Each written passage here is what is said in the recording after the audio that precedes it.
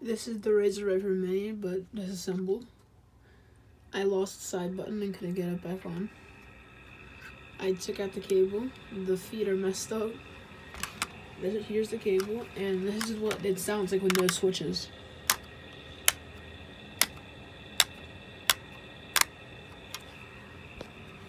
These are the switches. Gotta focus.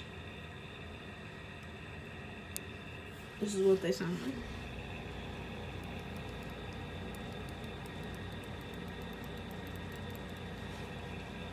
So, you know, I disassembled the Razor Viper Mini.